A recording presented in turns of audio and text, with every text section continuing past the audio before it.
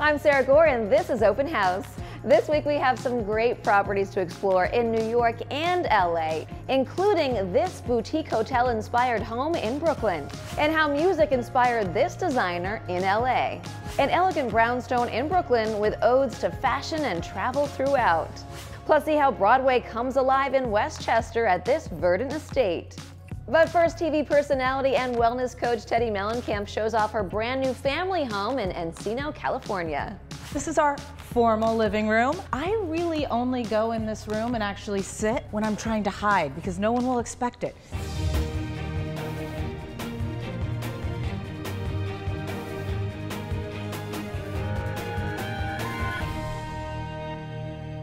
Welcome to Open House, everyone. Today I'm coming to you from this bespoke loft in Tribeca, New York.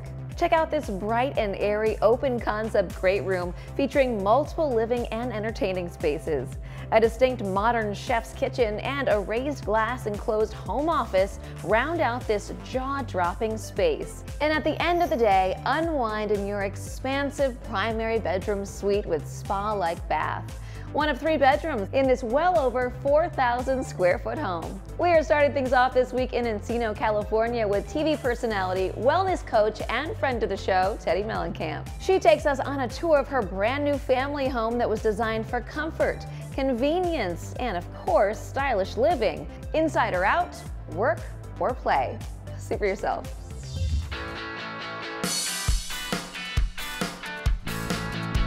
Hi guys, it's Teddi Mellencamp Ariave and welcome to my new home. We've now chosen something that was family friendly. With our kids being home, we needed a change and we are so grateful for it. Don't mind this situation back here. It's as if my husband went out and bought all these cars just for this shoot. Ay, let's go in the house. So here we are. How cool is this foyer? I love it. There is so much open space. I love this little sitting area so you can sit in, take your shoes off if you want. And then this is normally completely full of things, but I cleaned it just for you guys. And look at this beautiful chandelier. Oh, I love this. This is our formal living room. I really only go in this room and actually sit when I'm trying to hide because no one will expect it. Back this way, we've got our dining room. And then look at that cool painting. My dad did it of Slate. It also has an amazing view of the bar. And here's another painting. This one's of me that my dad did from when I was a kid. Don't tell him it's on the floor and I never got it framed. And here we go. This is our amazing kitchen.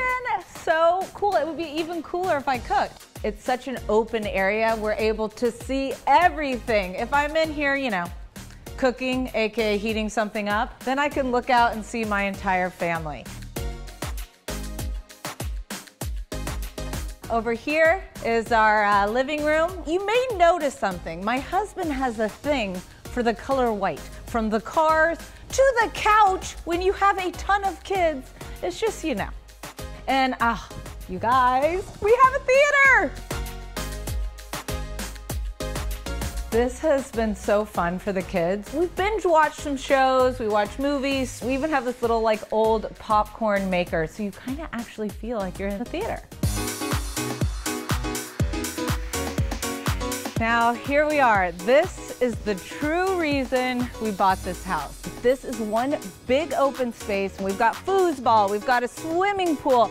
We also have this little Baja shelf right here with the chairs, which is great. So if like, you know, mommies who lunch, we can sit here, watch our kids play. And if there's any sports on or whatever, we got it right there. It's a win-win no matter which way you look at it. So let's head upstairs.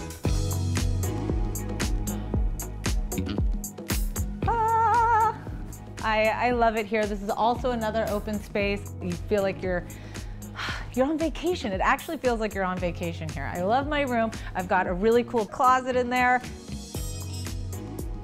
I mean, I love this because I can go straight from my room right into my office.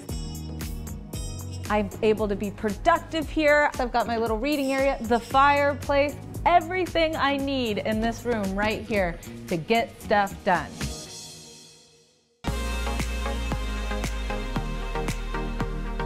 So this is the one space in the house that's adults only. Show me your ID to get in. I mean, it's private. You can have a fire pit. I have my girlfriends up here. You have a glass of wine. And it really just makes you feel like you're stepping out of your home. Been nice hanging with you. Thanks for coming to see my house. Until I get another one, bye for now.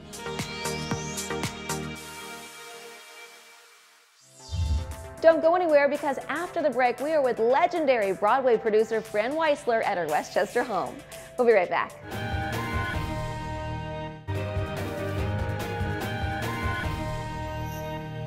Welcome back, everyone. Now we're in Waccabuc, New York with legendary Broadway producer Fran Weisler. Fran and her husband Barry have produced dozens of hits on the Great White Way, including the long-running Chicago, which is celebrating its 25th year. Sited on over 18 acres, their home is an ode to comfort and relaxation, with warm and inviting living spaces filled with their collections, art, and awards. But it's the outside where this property really comes alive, with verdant gardens, lawns, dramatic pathways, and an amphitheater. Fran truly loves her home, and it shows. See why.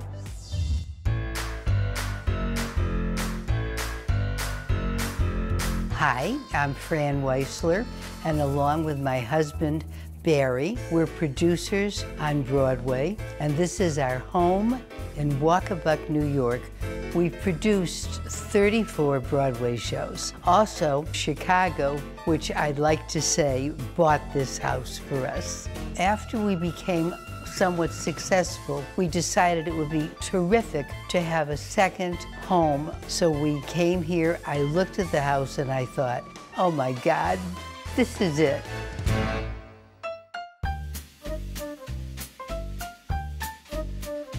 I think as soon as you walk in, there's a degree of comfort. I had a marvelous interior designer. What I said to him is I would like it to have some elegance, but basically I want every chair, every couch to be comfortable. And he gave us that. This is a very large living room, and it has 6 French doors, 3 leading to the courtyard, and 3 more leading to the porch.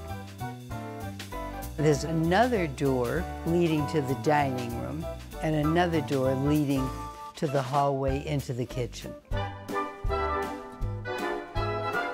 I'm a foodie, so the kitchen is probably the most important room of the house to me. And I keep recipes, and we have a chef now whose name is Adam, who never minds me bringing him a recipe. Off the kitchen is a sunroom, but I made that sunroom into my office. So there's a chair and an ottoman, and the ottoman has become my desk. Barry has a real office with a door that closes, that he keeps closed a lot, and he has a big desk and a large window looking out onto the outdoors.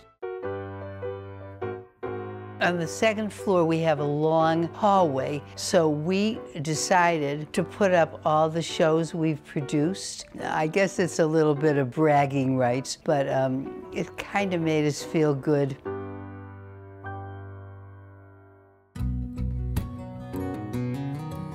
I have a very large bedroom. I'm really spoiled. And off it is a terrace. And when you stand on the terrace, you can look out and see the whole property. I pinch myself every time I look out of this view. I can't believe it.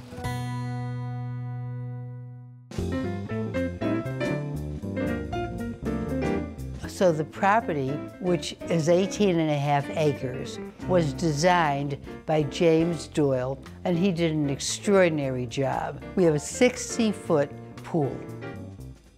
The other thing we have is fabulous apple trees. So, how do you like them apples? And on the front part of the house, there's a large amphitheater. I guess we can say we brought a little piece of Broadway to Westchester County. I guess I love this home because I can think here. It's very calming. And I also think I can dream here. Anyway, thank you for coming. I loved having you.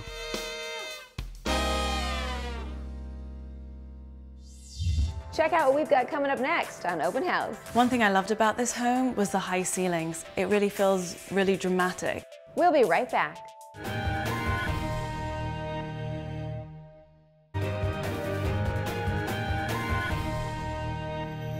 Welcome back, everyone. Now we're in the Bed-Stuy area of Brooklyn at the brownstone of designer Carly Cushnie. Carly used understated color and texture to complement the architectural details of the home. She also added her collections from a life of travel and custom furnishings to create an abode that is stylish, unique, and comfortable. She shows us around.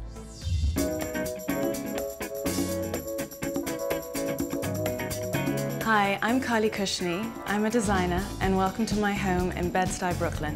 My husband and I bought this brownstone about 4.5 years ago, and we absolutely fell in love with it when we first saw it. And now I'd love to show it to you.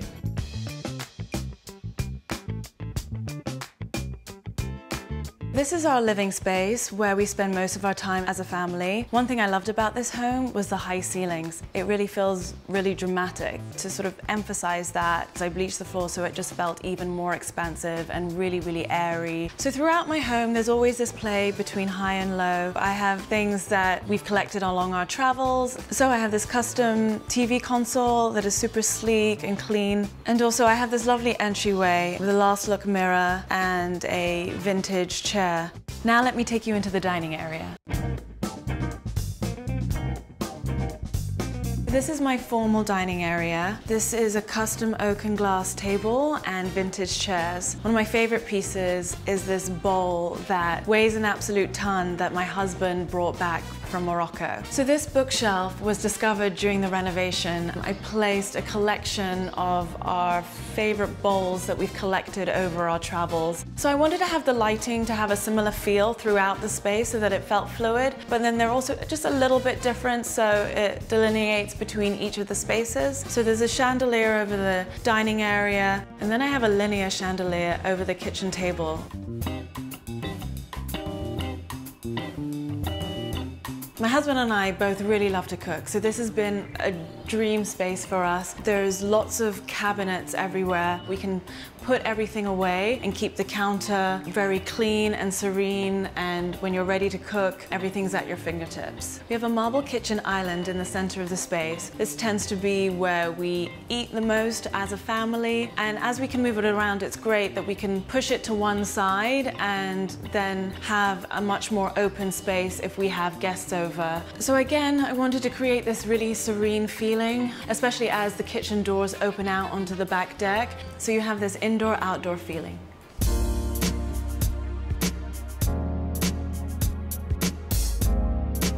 Upstairs is where my bedroom is. I wanted it to feel super tranquil.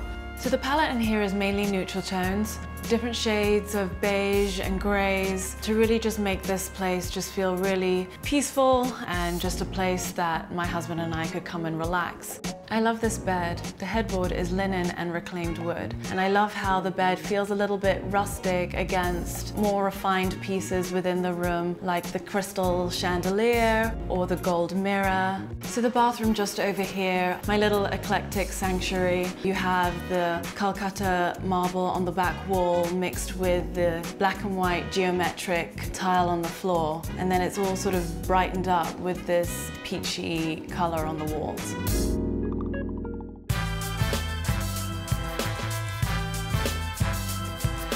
I love this home. I really think it exemplifies the eclectic mix of me as a designer, mixing high, low, vintage, and things from our travels. It's very personal to me and who I am. Thank you so much for taking a look. Don't go anywhere, because just after the break, we explore this music-inspired home in Los Angeles. We'll be right back.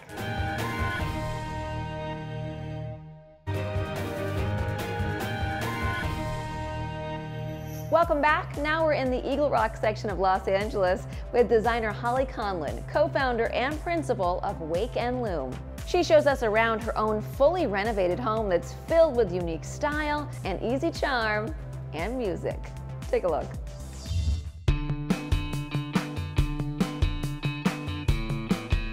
Hi guys, my name is Holly Conlon and I am an interior designer and co-owner of Wake & Loom Interior Design. But today is less about work and more about my house, so welcome to my home. It's all behind this gate. Come on in.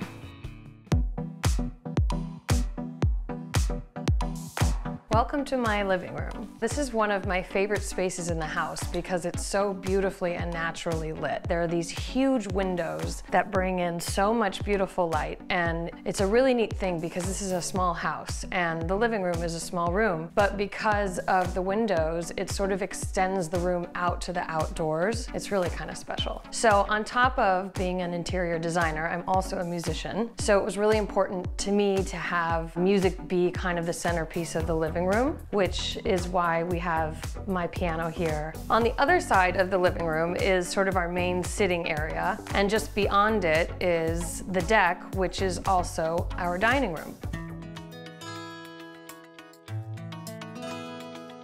So now here we are in our primary bedroom. It's just a soft little space, and we have these beautiful windows that show the greenery from the yard, and it's a really nice place to wake up in. So you'll also notice that we have some pampas leaves. It's really nice to bring in natural elements into a bedroom. It just softens the space. And I was also going for that same sort of effect with the tables, just the natural wood slab. It's just a really nice organic feature. So you've seen all of the main space of the house where we live and entertain, but a girl's gotta have a space to work, and you haven't seen that part yet. So let's go check that out.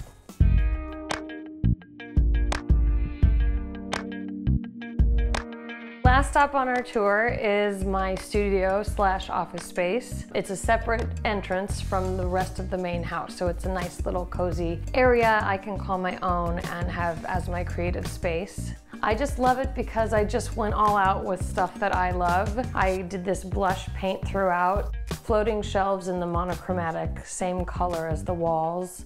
I got to, just really have fun with this space. Thank you guys so much for coming on this tour with me. This was a long project that we put our hearts and souls into, and I just appreciate you coming to see it, and we'll catch you on the next one.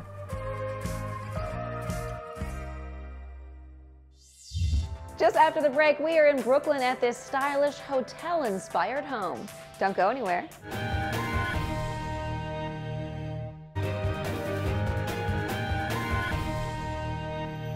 Welcome back. Now we're in the Gravesend neighborhood of Brooklyn for a look at this unique modern home designed by architect Andrew Wilkinson. Andrew kept it warm and welcoming with memorable accents throughout. On the floors, the walls, and in ultra stylish and comfortable furnishings. Check it out.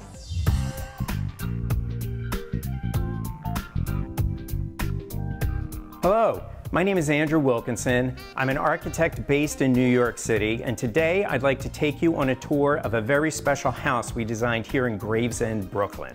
The owners aspired to create a peaceful, elegant, boutique hotel-like atmosphere that had moments of drama in every space. And I think we succeeded in creating that for them. And this drama happens as soon as you approach the home.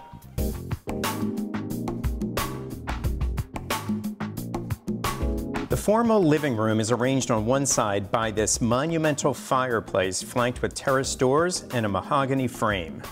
The fireplace is clad with the same tumbled bluestone that we used on the exterior. The furniture has a very clean, simple aesthetic to it, which complements everything throughout the living room. The room feels sophisticated and cosmopolitan. You can see that I saved the dining room for the highest ceiling in the house. This high gabled ceiling is the perfect spot for this stunning David Weeks lighting fixture. On the floor, I created an inlay of wood to soften the space and to also offer a welcome relief to the stone flooring. Floor-to-ceiling windows offer full views into the side yard gardens. The main bedroom is yet another location where a two-story space creates some wonderful moments. In this case, it becomes a dormer with angled windows that flood the space with morning sun. And if you aren't a morning person, no problem. A simple click of the remote turns the windows dark. Just off the bedroom is the bath. Dark stone, walnut cabinetry, and a steam bath shower with a wall of beautifully figured book-matched stones suggests a moody boutique hotel vibe that the owners were searching for. And now for the best part, and something truly special in a New York City house. Like any boutique hotel, this home has everything you could ask for in outdoor amenities. A dining area, a kitchen, and even a hot tub. And all of this can be enjoyed while sitting under this mahogany shade pavilion. From the foundation to finishes, this 2-year project was a passion for us.